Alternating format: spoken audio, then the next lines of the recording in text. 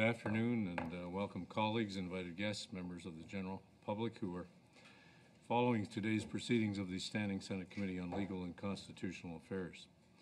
Today we continue our consideration of Bill C16, an act to amend the Canadian Human Rights Act and the Criminal Code. With this, our last day of hearings on the bill. We will move to clause-by-clause consideration tomorrow. With us today for the first hour are Jordan B. Peterson, Professor, Psychology Department of the University of Toronto, and from the D. Jared Brown Professional Corporation, D. Jared Brown, Lead Counsel. Thank you, gentlemen, for being here. You both have up to 5 minutes for opening statements, and Mr. Peterson, I believe you're going to lead off, Professor. The floor is yours. So I think the first thing I'd like to bring up is that it's not obvious when considering a matter of this sort what level of analysis is appropriate. If you're reading any given document, you can look at the words or the phrases or the sentences or the complete document, or you can look at the broader context within which it is likely to be interpreted. And when I first encountered Bill C16 and its surrounding policies, it seemed to me that the appropriate level of analysis was to look at the context of interpretation surrounding the bill, which is what I did when I went and scoured the Ontario Human Rights Commission web pages and examined its policies. I did that because at that point the Department of Justice had clearly indicated on their website in a link that was later taken down that Bill C16 would be interpreted within the policy precedents already established by the Ontario Human Rights Commission. So when I looked on the website, I thought, well, there's broader issues at stake here, and I tried to outline some of those broader issues in the initial. You may or may not know, I made some videos criticizing Bill C16 and a number of the policies that surrounding it. And I think the most egregious elements of the policies are that it requires compelled speech. The Ontario Human Rights Commission explicitly states that refusing to refer to a person by their self-identified name and proper personal pronoun, which is the pronouns that I was objecting to, can be interpreted as harassment, and so that's explicitly defined in the relevant policies. So I think that's appalling, first of all, because there hasn't been a piece of legislation that requires Canadians to utter a particular form of address that has particular ideological implications before, and I think that it's a line that we shouldn't cross. Then I think that the definition of identity that's enshrined in the surrounding policies is ill-defined and poorly thought through and also incorrect. It's incorrect in that identity is not and will never be something that people define subjectively, because your identity is something that you actually have to act out in the world as a set of procedural tools, which most people learn, and I'm being technical about this, between the ages of 2 and 4. It's a fundamental human reality. It's well recognized by the relevant, say, developmental psychological authorities. And so the idea that identity is something that you define purely subjectively is an idea without status as far as I'm concerned. I also think it's unbelievably dangerous for us to move towards representing a social constructionist view of identity in our legal system. The social constructionist view insists that human identity is nothing but a consequence of socialization, and there's an inordinate amount of scientific evidence suggesting that that happens to not be the case. And so the reason that this is being instantiated into law is because the people who are promoting that sort of perspective, or at least in part because the people who are promoting that sort of perspective know perfectly well that they've lost the battle completely on scientific grounds. It's implicit in the policies of the Ontario Human Rights Commission that sexual identity, biological sex, gender identity, gender expression, sexual proclivity all vary independently, and that's simply not the case. It's not the case scientifically, it's not the case factually, and it's certainly not something that should be increasingly taught to people in high schools, elementary schools, and junior high schools, which it is, and it is being taught. I included this cartoon character that I find particularly reprehensible, aimed obviously at it as it is at children somewhere around the age of 7. that contains within it the implicit claims as a consequence of its graphic mode of expression, that these elements of identity are first canonical and second independent, and neither of those happen to be the case. I think that the inclusion of gender expression in the bill is something extraordinarily peculiar, given that gender expression is not a group, and that according to the Ontario Human Rights Commission, it deals with things as mundane as how behavior and outward appearance such as dress, hair, makeup, body language, and voice, which now, as far as I can tell, open people to charges of hate crime under Bill C16 if they dare to criticize the manner of someone's dress, which seems to me to be an entirely voluntary issue. So I think that the Ontario Human Rights Commission's attitude towards vicarious liability is designed specifically to be punitive, in that it makes employers responsible for harassment or discrimination, including the failure to use preferred pronouns. They have vicarious liability for that, whether or not they know it's happening, whether or not the harassment was, and whether or not the harassment was intended or unintended. And so I'll stop with that. Thank you. Mr. Brown. I'm a litigator in Toronto. I act in all manner of commercial and employment disputes. I'm not an academic. I live with my clients in the land of legal reality and how the law actually works. About 2 years ago, I began to see claims of discrimination included in every employment-related court claim. My phone now rings weekly with human rights tribunal matters. It has become a reality for employers across Canada. In August of last year, I became aware of Dr. Jordan Peterson. He was discussing what he saw as a problematic law, poorly written. That's when I observed the oddest thing happening. Lawyers, academic lawyers, important people began to say that he had the legal stuff wrong. Nothing unusual about this bill. And they also said, you don't get to go to jail if you breach a human rights tribunal order. What was happening is they weren't defending the law, but downplaying its effects. Now, as a practicing lawyer, anytime a lawyer, and particularly an academic, says, look away, there's nothing to see here, it gets my antenna way up. So I did some research, which can be found in the brief that I filed in advance of today. It sets out the path to prison on this. I knew as a commercial litigator that anyone can end up in jail if you breach a tribunal order. It is a simple civil contempt of court process. People go to jail for this. But what about the freedom of expression issue? It's a foundational issue. We all know that Section 2B of the Charter sets out that everybody has the fundamental freedoms of thought, belief, opinion, and expression. And we all know that the government has successfully restricted freedom of expression over the years. But what if, rather than restricting what you can't say, the government actually mandated what you must say? In other words, instead of legislating that you cannot defame someone, for instance, the government says when you speak about a particular subject, let's say gender, you must use this government-approved set of words and theories. The American jurisprudence clearly defines this as unconstitutional compelled speech. In Canada, the Supreme Court has enunciated the principle that anything that forces someone to express opinions that are not their own is a penalty that is totalitarian and, as such, alien to the tradition of free nations like Canada. Now, how does C16 get us to compelled speech? The Minister of Justice has summarized Bill C16 as the enactment amends the Canadian Human Rights Act to add gender identity and gender expression to the list of prohibited grounds of discrimination. The Department of Justice website used to say that we must look to the Ontario Human Rights Commission policies for definitions on these terms. Ontario's policies on gender identity and gender expression are set out in my brief. They state that gender-based harassment can involve refusing to refer to a person by their self-identified name and proper personal pronoun. Refusing to refer to a trans person by their chosen name and a personal pronoun that matches their gender identity will likely be discrimination. The law is otherwise unsettled as to whether someone can insist on any one gender-neutral pronoun in particular. If the harasser didn't know or didn't intend to harass, it's still harassment. Now, why is this important? Well, in Ontario, the Human Rights Commission is a policy development creature of the legislature. It creates the policies which interpret the code. But what is most important, the tribunal must follow these policies. It is bound by them. So the Commission creates the law on pronouns. In Ontario, the policies on pronouns were introduced into the legal framework after the law had left the legislature.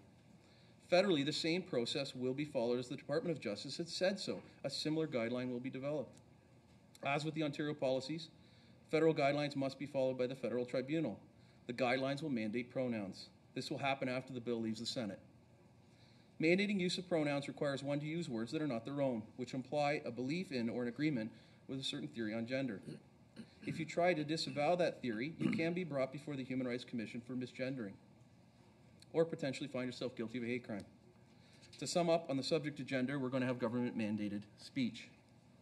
Now, in opining on the constitutionality of the proposed bill, the Department of Justice said on its website, look, there's a variation of this bill that already exists in most of the provinces.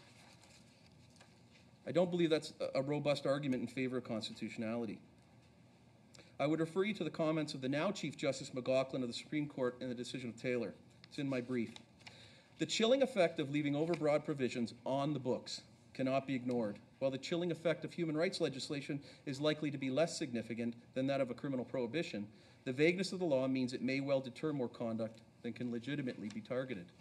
As a lawyer on the ground, I worry about a poorly drafted law and its impact on my clients. As a Canadian, I worry about Parliament tacitly authorizing compelled speech. The brief I provided to the committee contains a comprehensive legal opinion that I published back in December on C16. There's a table that shows how the federal human rights regime mirrors the Ontario system in terms of enforcement of policies and guidelines. You'll have to wrap up, sir. And finally, it includes the case law that underpins the opinion. Thank you. Okay, thank you both. And we'll begin questions beginning with Deputy Chair Senator Baker. Thank you, Mr. Chairman, and thank you to the witnesses for their presentation. As the witnesses know, the 9 provinces in Canada have the provision in their laws, including Ontario, and also the words expression, as I recall, appears in 4 or 5 provinces. So what you are arguing is against what we already have in law. Your reference to the criminality, to the sections of the criminal code. At our last meeting, Senator Joyal correctly pointed out that sections 318 and 319 starts off by genocide, under the heading genocide. The next heading is public incitement, likely to lead to a breach of the peace. And you know what a breach of the peace is, Mr. Brown. Willful promotion of hatred. These things are, and then there are defenses listed, as you know, in that criminal code provision. There's several defenses. If you honestly believe in what you said, is if you know, the defenses are extensive in the criminal code. They've worked well for Canada. So what do you have to say about the facts of what's presently in the criminal code and your reflection that somehow the genocide heading, the heading on public incitement, on willful promotion of hatred, somehow that these provisions should not be included under those headings? I think I have to be clear. My presentation relates to the amendment to the Human Rights Code, or the proposed And not to the amendment. criminal code? And that is, in fact, how one like Dr. Peterson may, in fact, find themselves on the wrong side of jail. And so, if you've reviewed the publication and the opinion, I say that simply by breaching the proposed amendment to the Human Rights Act, and particularly with somebody who is deliberately doing so. For instance, somebody who's saying, I'm not going to use those words. That person, if they are dragged before the tribunal, The Ontario Tribunal. or the federal tribunal, I've indicated to you already that the Department of Justice has said they're going to pass the same guideline on pronouns. And so what I'm suggesting to you is that if somebody says, I'm not going to use those words, are brought before the tribunal, the federal tribunal, and the tribunal then delivers an order for a payment of a fine, and alternatively, a non-monetary remedy, i.e. cease and desist order, an order to do something, to compel them to do something. And that person who's brought before the tribunal says, I'm not doing that. They will find themselves in contempt of court, and prison is the likely outcome of that process until they purge the contempt. That's what I'm suggesting. I'm not suggesting to you that that the amendments to the criminal code. Well, I'm not advocating genocide. I guess let's just say that. And my presentation here is restricted to what I see as the pronoun policy issue and the compelled speech issue. So it covers the provincial legislation that you strongly disagree with, that we've had in place in the provinces for decades in some cases. It is the policies that were enacted after it left the legislature and which will be enacted after this bill leaves this committee. I would also like to add to that the fact that once I made the video stating that I wouldn't use the Z and Zer pronouns, for example, which I regard as part of an ideological linguistic vanguard, the university lawyers, after carefully considering what I said, sent me 2 letters to cease and desist in my public utterances because they believed that not only was I violating the university's standards of conduct, but that I was also violating the relevant provisions of the Ontario Human Rights Commission. Therefore, as far as I could tell, vindicating the statement that I made when I made the video to begin with, which was that the act of making the video itself was probably already illegal. And they didn't do that lightly. Under provincial law. Yes. Senator Platt. Thank you, Chair, and thank you, gentlemen, both of you, for being here. I have 2 questions, one for Dr. Peterson right at the get-go, and then one for the 2 of you. Hopefully the Chair will indulge me. Deliberations of this bill, and during deliberations of this bill, we keep hearing the term respect thrown around. Respect is indeed critical in debates of legislation as sensitive as this, and there are a lot of people here who need to be reminded that respect works both ways, including people at this committee. Dr. Baker Senator Baker has already referred to comments as genocide. I don't think anybody here is promoting genocide.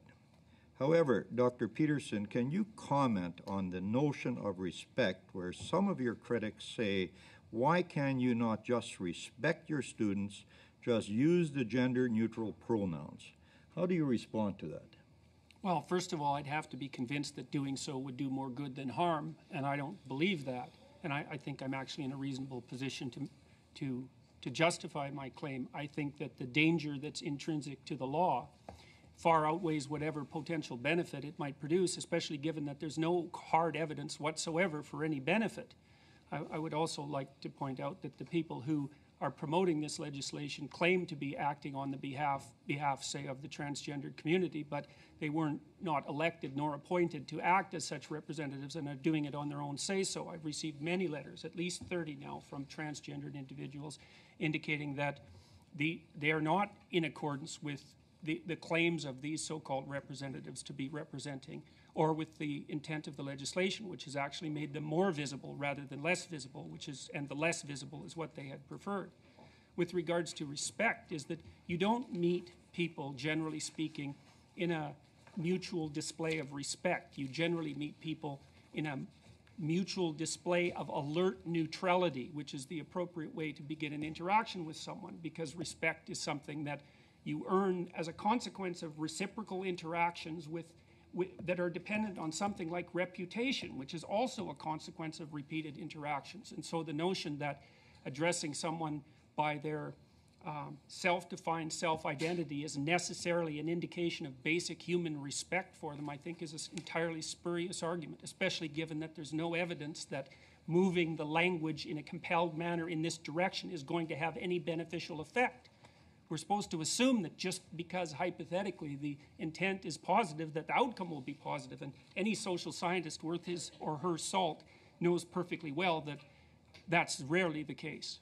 So, Dr. Brown, you've talked about non-monetary orders that could include sanctions, like orders to undertake sensitivity and anti-bias training.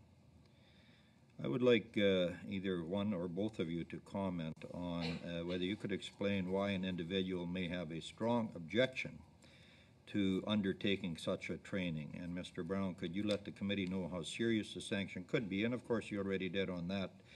If you refuse to undertake such an order, and specifically at the federal level. But why would people have an objection to taking such training? Well, I think I'm going to let Dr. Peterson answer why he or someone like him might have an objection to undertaking that type of training, and then I'll deal, obviously, once again with the severity of that decision if it gets before the tribunal. Well, I have a profound objection to undergoing such training. In fact, I would flatly refuse under all conditions to undergo it.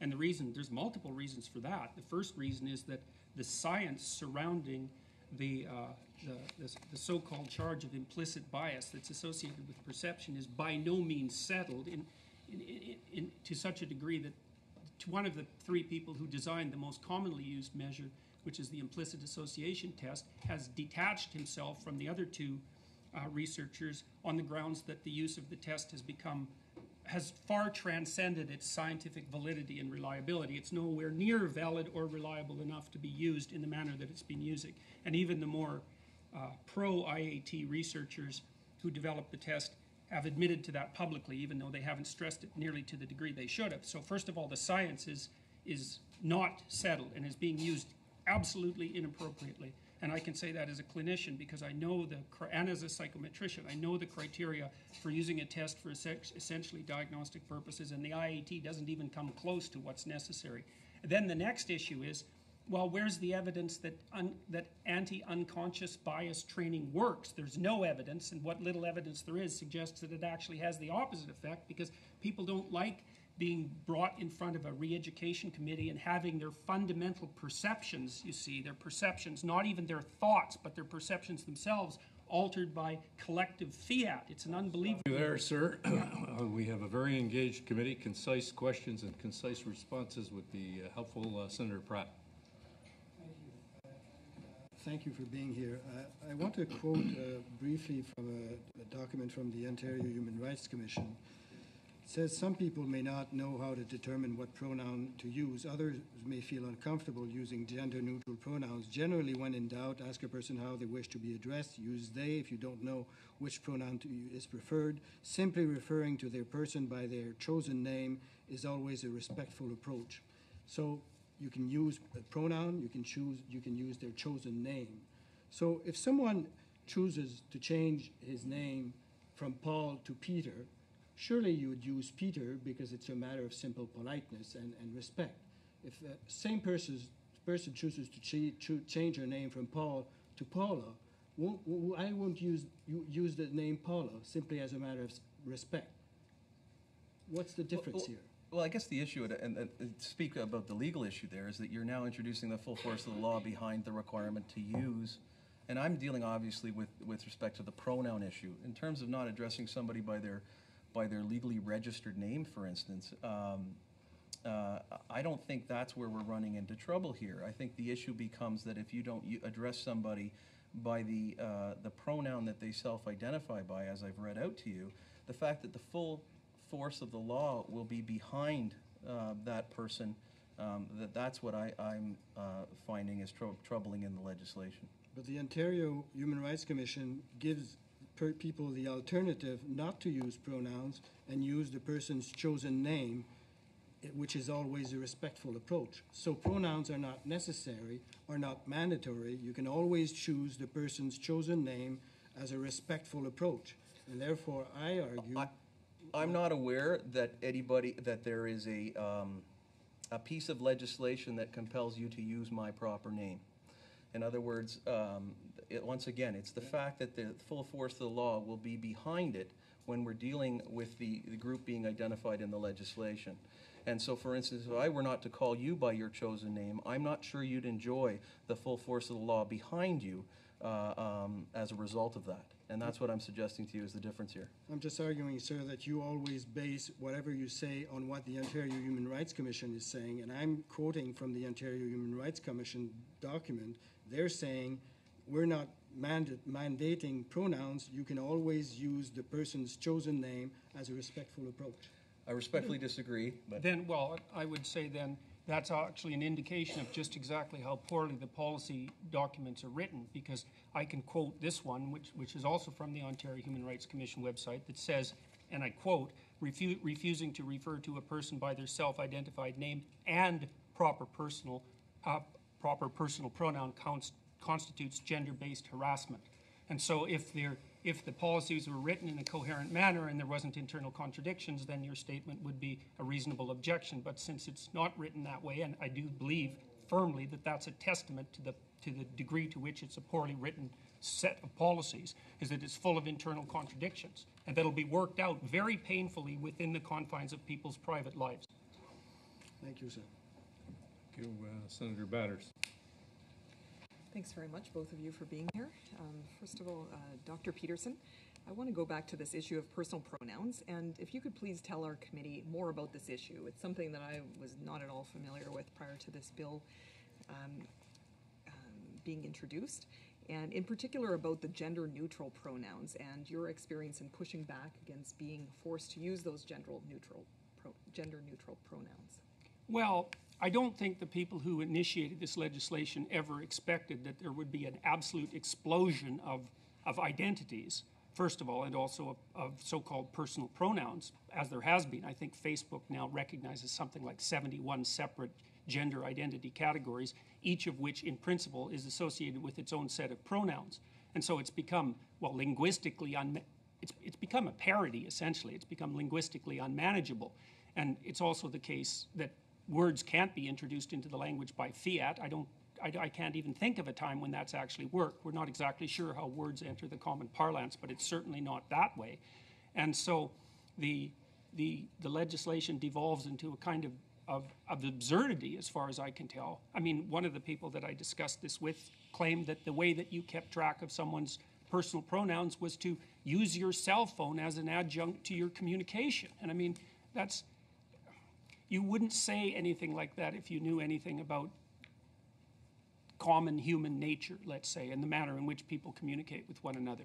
Okay, so the types of pronouns you're talking about, just so everyone's clear, because I don't think these are common parlance, Z and Zer, and what other sorts of gender-neutral pronouns are we discussing here? Well, I have a very bad memory for that sort of thing, but if you're interested in it, you can find lists of them very rapidly on the web, and they've been produced by, I think, produced by people whose essential desire is to gain linguistic control. That's as simply as I can put it, is to gain linguistic control. But they're not used popularly. And that seems to me to be it's a real problem as a consequence, that you make failure to make their use something that could carry a criminal penalty. So I just don't understand that. And I don't understand how the government can justify imposing a criminal penalty on the use of words that no one either knows or uses. It just seems preposterous to me, but okay. There it is. Could you please also tell us a little bit more about your personal experience in pushing back against this? And I mean, many are familiar with your story, but not everyone, so I just want to give you a little bit. Well, I made a video, actually I made 3 videos, but we'll just talk about one of them. I made one criticizing Bill C16 for the reasons that I already described, because I went and read the policies, and they made my hair stand on end to the surrounding policies. And so I made a video stating essentially that and detailed out my reasons. And, you know, I've been following the battle of, let's say, ideologies on campus for a very long period of time, and I suppose I have some expertise in that. And there's an ideological war that's ripping the campuses apart, and it's essentially between an ideological variant that's rooted in what's come to be known as postmodernism, with kind of a neo-marxist base, and modernism, I would say. And that's accounting for all the turmoil on the campuses, and I see this as an extension of this campus turmoil into the broader world, and I really believe that is the proper level of analysis. I truly believe that. And so I said that I believe that this is a vanguard issue in a kind of ideological war, and that I'm not going to participate on the side of the people whose ideological stance I find reprehensible, unforgivable and reprehensible, especially the Marxist element of it. And so I announced that I wasn't going to use these words because I don't believe that they're instantiated to protect anyone's rights. I believe that the ideologues who are pushing this movement are using unsuspecting and sometimes complicit members of the so-called transgender community to push their ideological vanguard forward, and I firmly believe that. So I'm not participating in that. And the fact that it's potentially illegal for me not to participate in that is something that I regard as I think that's absolutely dreadful. It puts a shudder in my heart as a Canadian that we could even possibly be in a situation like that. You know, if the identity claims that are instantiated in the policies surrounding this legislation are applied, it's going to be hell for the psychiatrists, excuse my language. It's going to be very difficult for the biologists and the psychiatrists next. And I think we'll see that happening very soon. Thank you. Thank you. Senator Gold. Thank you, and thank you for being here. I've never been a practicing lawyer. I was a constitutional law professor, and I'm a free speech guy. So I appreciate the importance of the issues that are being raised. I think respectfully they were answered, the free speech issues were answered quite compellingly by my former colleague Brenda Cosman in testimony before this committee, but I wanted to make 3 points. Mr. Peterson, and there are questions sort of buried in these points. I think I heard you say that you thought that the harm to this legislation outweighs the good, but there is, the trans community suffers harm regularly when they're discriminated against.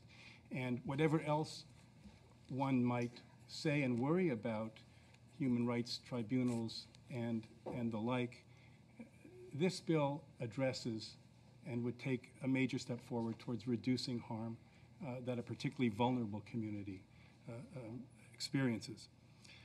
Second, let's see if we can zero in on where we might agree, that there is nothing in the law that criminalizes or creates an offense to criticize the notion that identity is a social construct, which you do, to criticize the way in which words come into the language. Though modern Hebrew is an example of words coming in by fiat, and the Académie Française does it as well. Of course, Shakespeare gave us so much of our language. But there's nothing in this bill that stands in the way of you taking a principled position against all aspects of this, including your criticisms of the activists. The issue is the pronoun, and unless I'm reading it wrong, as Senator Pratt pointed out, the Ontario Human Rights Commission policy does not say that refusing to use a person's self-identified name or personal pronoun does constitute gender-based harassment. I may be wrong, but I believe it said it could. And I think that's a real difference. If I turn to you and say, look, please call me they, because that's how I see myself now, because it's hurtful for you to call me sir. Or miss, whatever it would be, but you refuse. And I say, well, okay, if you're uncomfortable with that because you're not comfortable with that, call me Mark. And you refuse. Were you to continue to call me by the name that I'm telling you is hurtful to me, is that not, in fact, something that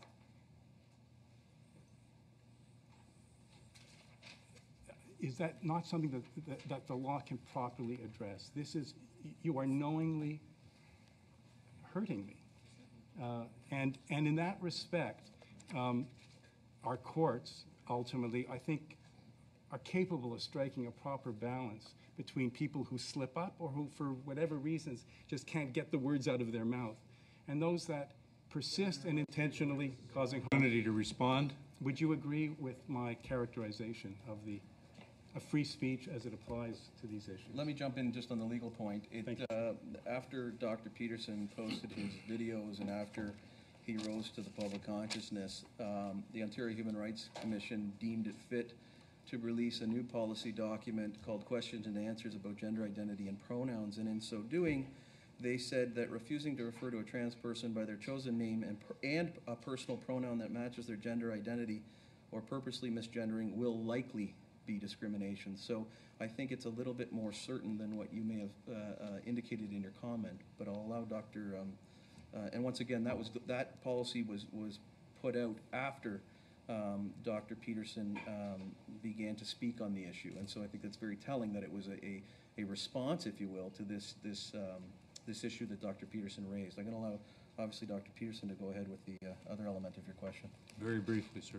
Well, so I would say that the very idea that calling someone a term that they didn't choose causes them such irreparable harm that legal remedies should be sought, rather than regarding it as a form of impoliteness, that legal remedies should be sought, including potential violation of the hate speech codes, is an indication of just how deeply the culture of victimization has sunk into our society. Okay, we'll leave it there. Senator Frum. Chair. Same topic. Mr. Brown, when the Minister of Justice was before this committee, she said the following: there is nothing within Bill C16 that would compel somebody to have to call somebody by the pronoun he or she or otherwise. Can you comment on her position? I'd agree with that. There is nothing in the bill, but the problem is that in the Government of Canada Department of Justice website, they in their questions and answers section of that website, which was pulled down in December, it's at tab 5 of my brief, it makes very clear that the definitions of the terms gender identity and gender expression have already been given by the Ontario Human Rights Commission. The Commission has provided helpful discussion and examples that can offer good practical guidance. The Canadian Human Rights Commission will provide similar guidance on the meaning of these terms in the Canadian Human Rights Act. Now, I take that to be a statement of legislative intent, and I'll agree with you that the bill itself on its face does not seem to imply any manner of compelled speech, but when we're tying it so deliberately and with this expectation, that's where I think you get into some trouble. And Chair, may I ask one more? Again, Mr. Brown, you spoke about the chilling effects of overly broad legislation. I'm wondering if you consider the terms gender identity and gender expression to be equally broad, or do you consider one broader than the other?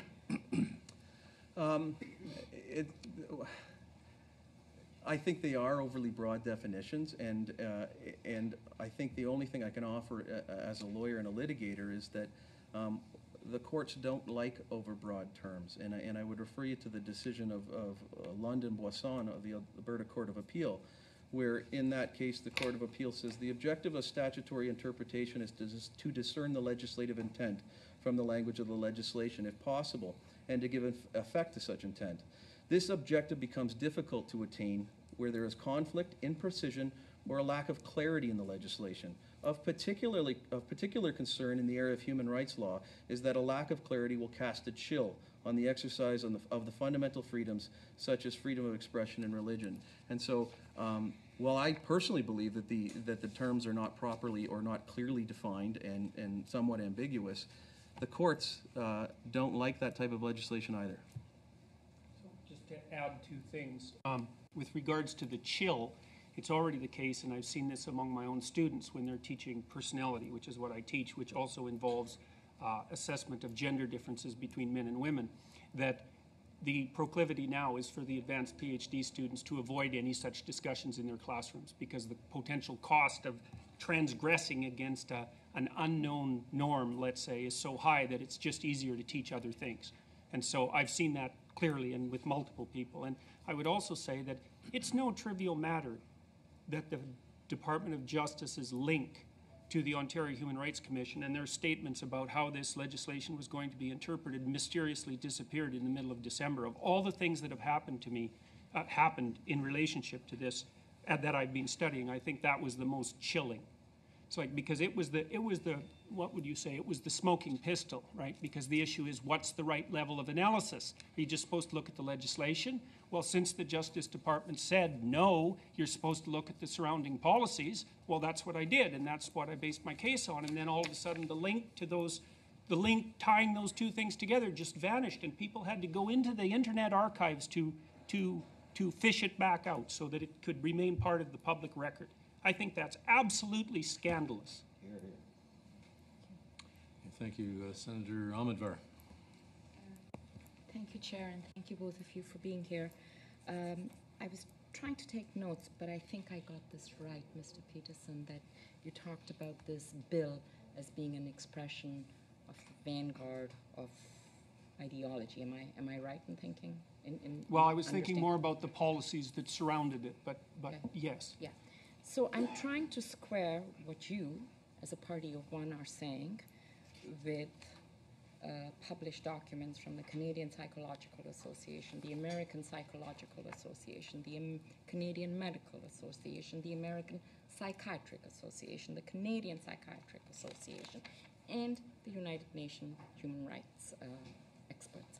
So these are all, these are not parties of one. They are associated. They are all, I imagine, lots of psychologists are members of the Canadian Psychology Association and the Canadian Psychiatry. So how are we to square what you're saying, which is your opinion, which you are absolutely entitled to, with what everyone is saying, plus the feelings and testimonies of the people who have suffered over 30 years, who've been taking issues to court? These are people who we've listened to. So how are we to square this? Okay, well, with regards to your second point, if the people that you're listening to aren't randomly selected from a population, then their opinions are worthless from the perspective of testimony, because you don't know if you're dealing with a biased sample. And that's a big problem with the public consultation process that underlied this bill.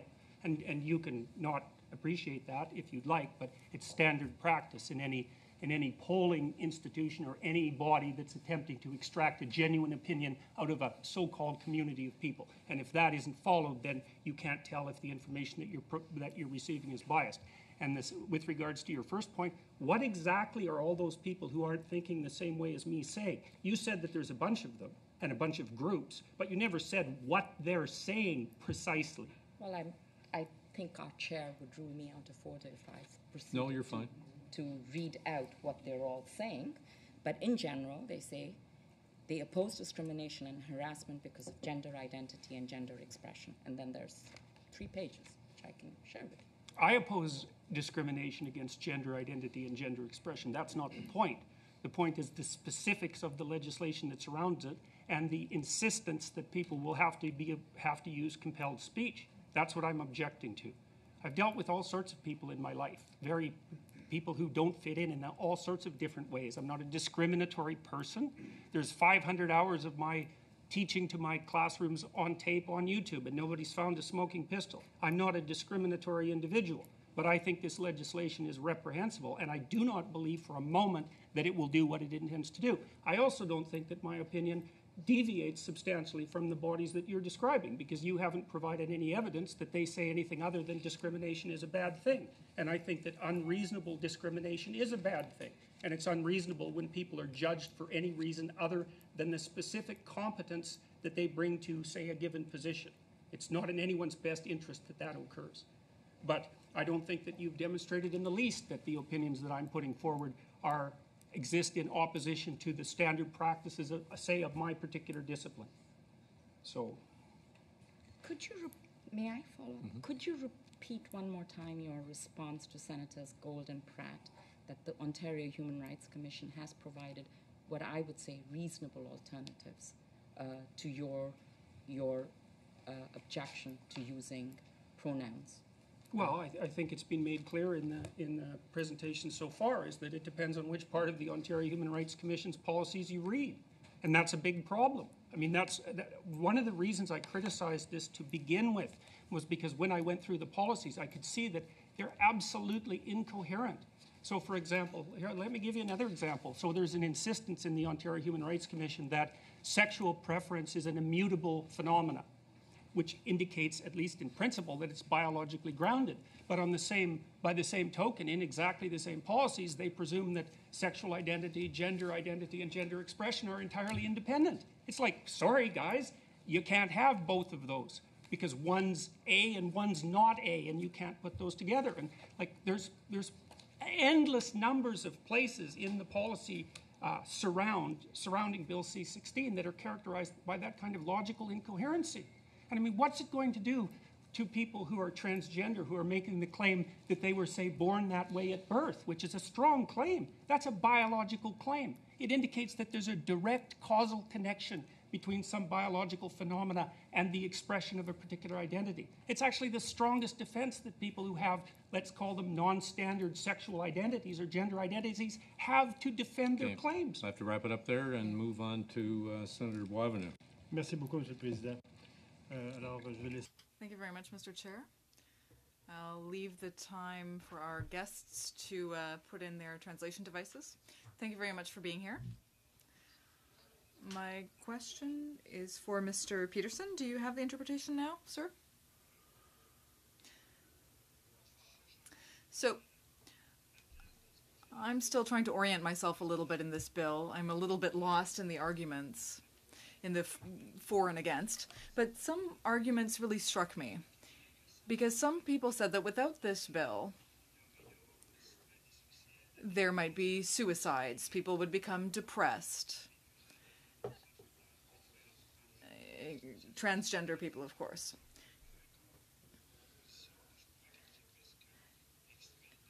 And it seems to me that this is almost an extreme position, that without this bill, there would be an explosion of suicides and depression. So I'd like to ask you a question as a professor. Now you work in the social sciences, you study human behavior.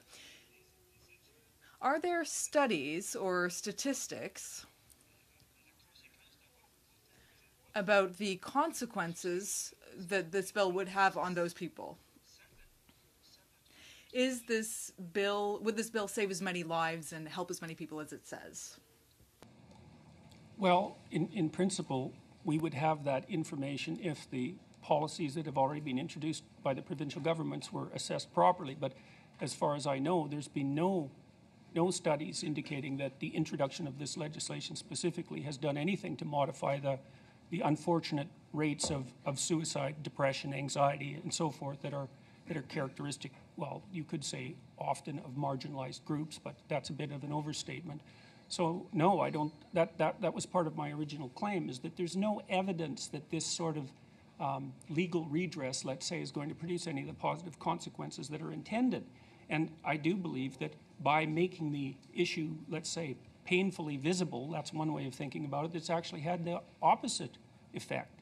And it's very, very common, and this is something that's well known in the relevant social sciences, that just because you intend something to happen when you make a large-scale transformation doesn't indicate in any manner that that's going to be the outcome.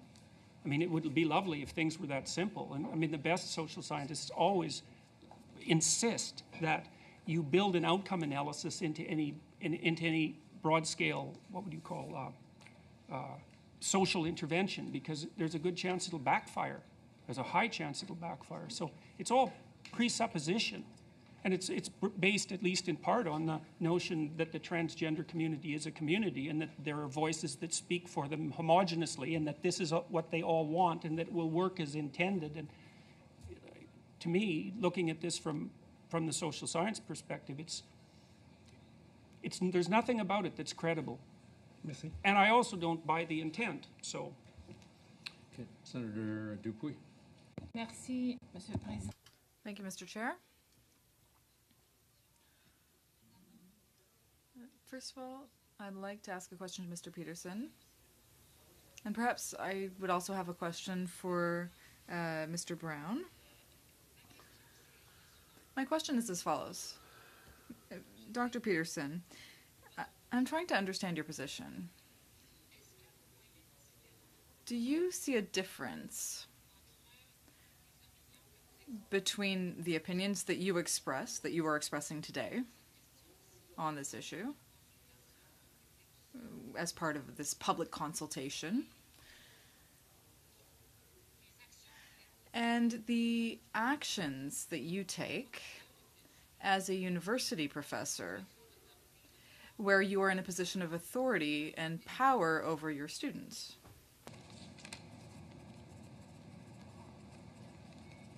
Well, first of all, I don't necessarily consider myself in a position of authority and power. I consider myself in a position of responsibility. And those aren't the same thing. So I don't agree with the way that the question is formulated. And I don't understand what that has to do with my stance. I mean, if I believe that the legislation is going to do more harm than good, and I also firmly believe, which I do, that it is more in the issue of an ideological move than something that's designed to address the concerns that it purports to address. I would also like to point out briefly that, what should have happened when I made that video, and this is relevant to the question, was that, like, maybe people paid attention to 10 minutes, to it for 10 minutes, and maybe it got a newspaper article and then it disappeared. But I put my finger on something. That's what I thought.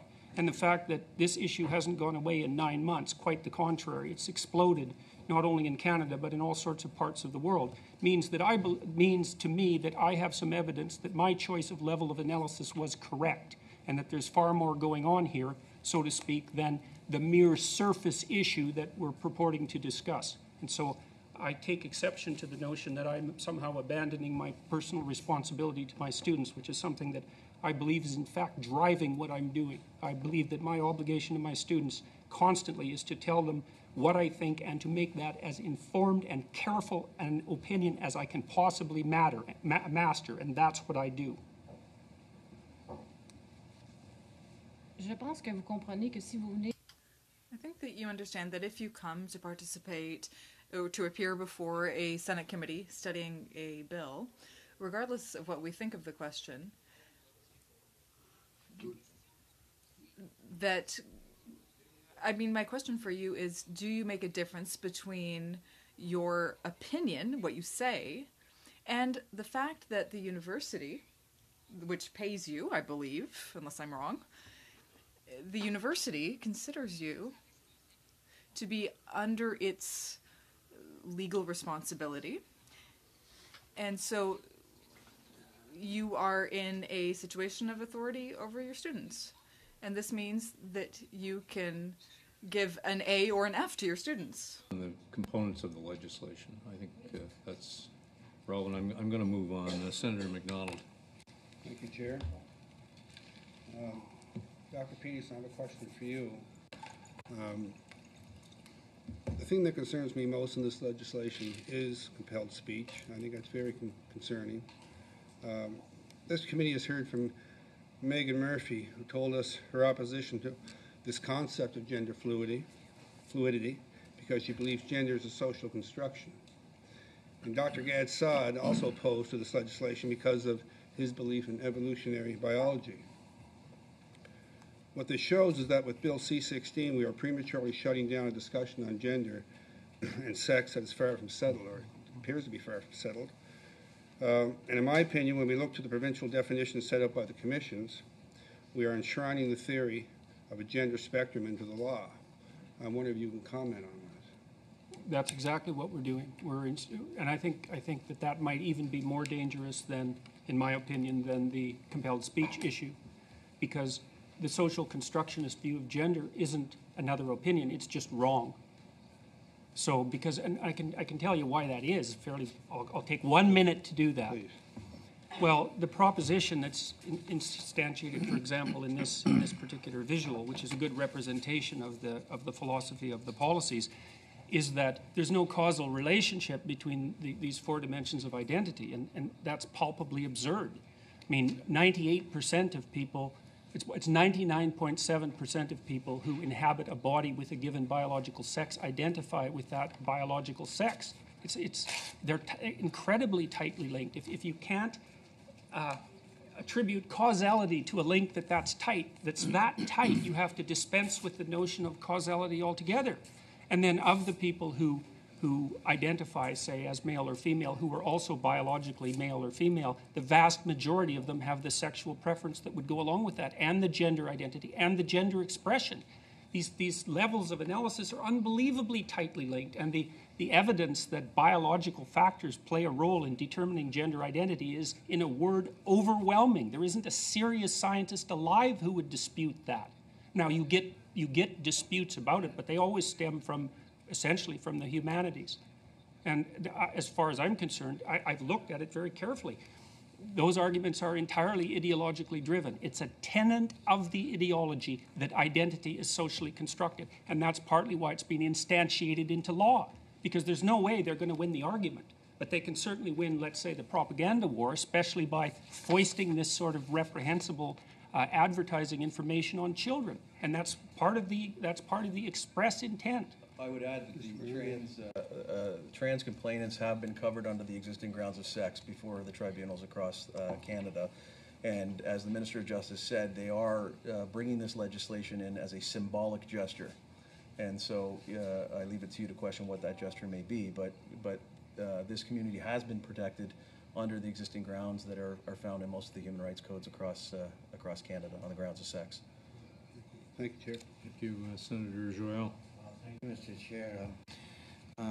Mr. Brown or Mr. Peterson, Justice Wagner from the Supreme Court in a seminar at the Ottawa University in early March of this year, which was a couple of months ago, stated the following. Of course, he was not giving a decision from the bench, you know, but he was expressing his views. And if you allow me, I will quote him. It's short. When the court eventually faces a question touching on transgender identity, these two propositions will provide essential frames of reference. First one, that identity is not fixed but changing. That's the first proposal. And then the second one, that identity is not innate but contextual. I repeat, that identity is not innate but contextual. End of quote.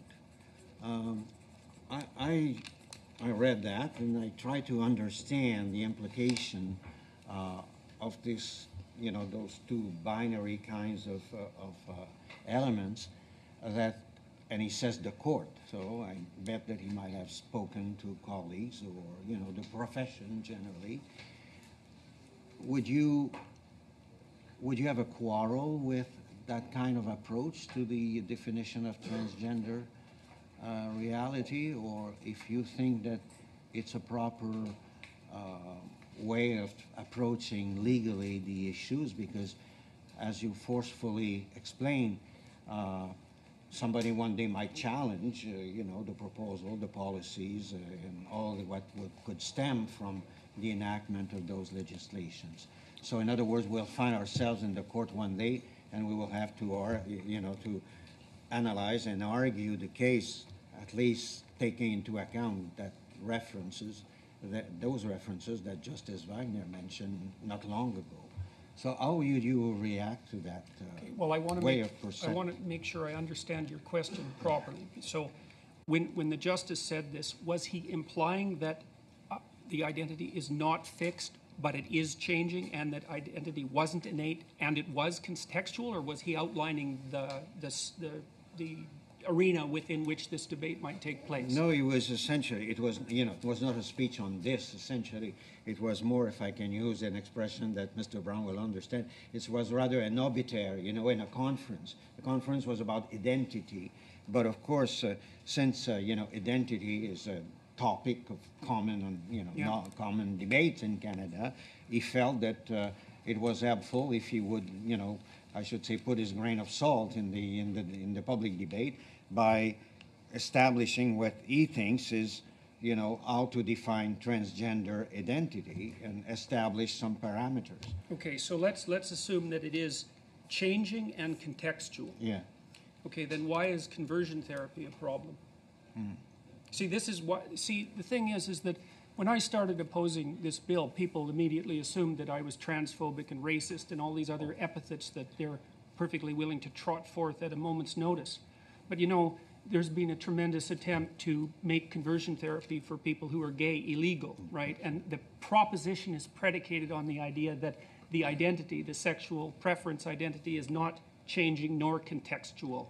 It's fundamental, and really what that means is that it's grounded in something like biology. It's okay, fine, let's scrap that, okay? Now it's going to be changing and contextual.